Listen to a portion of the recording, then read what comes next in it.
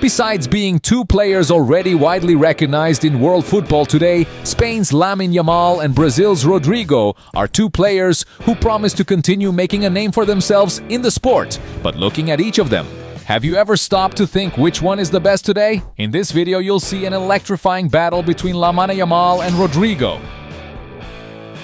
It's clear that both players are very skillful, but which one has the best passing ability?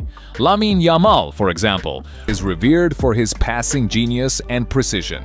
His passes are executed with a perfect combination of strength and subtlety, capable of dismantling the most solid defenses. He anticipates movements, reads the game quickly, and makes decisions calmly, even in moments of high pressure from the opposition. According to La Liga 2022-23 statistics, Yamal has made 161 passes in 7 games with an accuracy of 79.86%, which gives him an average of 23 passes per game. Rodrygo, for his part, is an exceptional player when it comes to delivering short passes with excellent accuracy. He's a player who takes part in the construction of moves, making precise passes while continuing to move.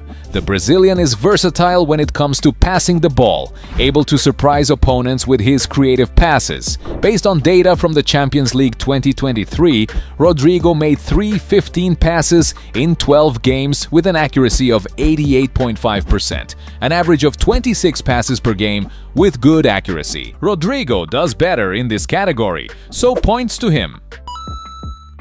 In terms of physical endurance, both players stand out, but which of them is the most resilient? Lamine Yamal, for example, excellent physical stamina and his ability to maintain an intense pace throughout the match. He is tireless in his movement around the pitch, managing to cover great distances throughout the game, remaining active and influential until the final whistle. According to UEFA Euro 2024 statistics, the player covered 55.3 kilometers in 7 matches, which represents an average of 7.43 kilometers per game. Rodrygo, on the other hand, is a player with good physical stamina, capable of maintaining a high level of energy and intensity throughout matches.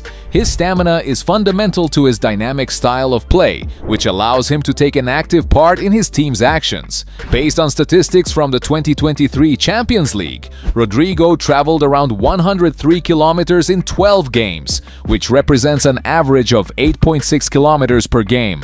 As Rodrygo reaches a greater average distance in matches, points to him. Both players are recognized for their agility on the pitch, but who achieves the most speed? Lamine Yamal, for example, possesses impressive speed combined with agility, which allows him to change direction and maintain control of the ball at high speed. According to UEFA 2024 statistics, Yamal reached a top speed of 33.3 kilometers per hour. Rodrygo, on the other hand, is well known for his great speed and agility, which make him an effective player in a variety of situations on the pitch. The Brazilian star has exceptional acceleration, being able to reach his top speed in a matter of seconds. His ability to move quickly around the pitch makes him a major threat to opposing defenses. According to Champions League 2023 statistics, Rodrygo reached a top speed of 34 kilometers per game, a good figure for any footballer. And for reaching a slightly higher speed, Rodrygo wins another one.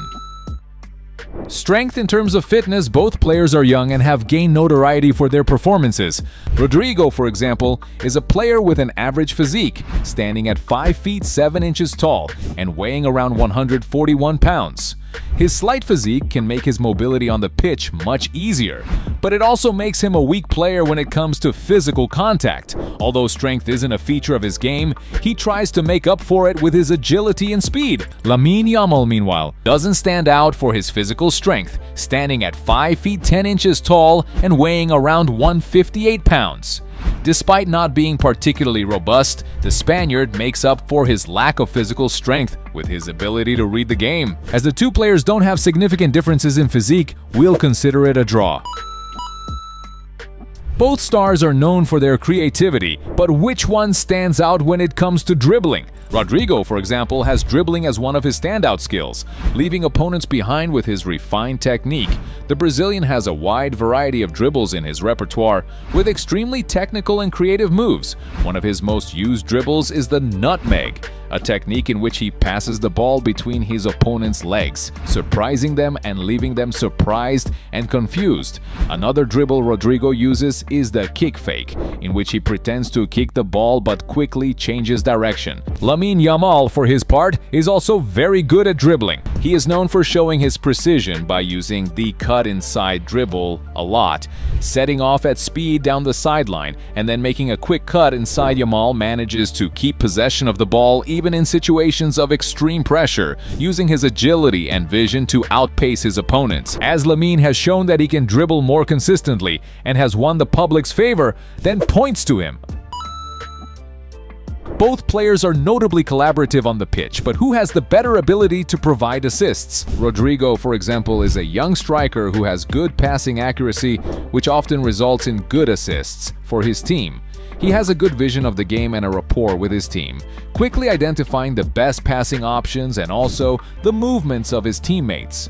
According to some sources specializing in football, it is estimated that Rodrygo has already made 39 assists in 289 official games, an average of just 14 assists per 100 games. Lamine Yamal, for his part, is consistent in creating goal-scoring opportunities for his teammates. The player is well known for his exceptional vision and his ability to distribute decisive passes, which has contributed significantly to his team's success. Throughout his career, Yamal has registered 9 assists in 60 official matches, which represents an average of 15 assists every 100 games. As Lamine Yamal has a better record of providing assists, points to him.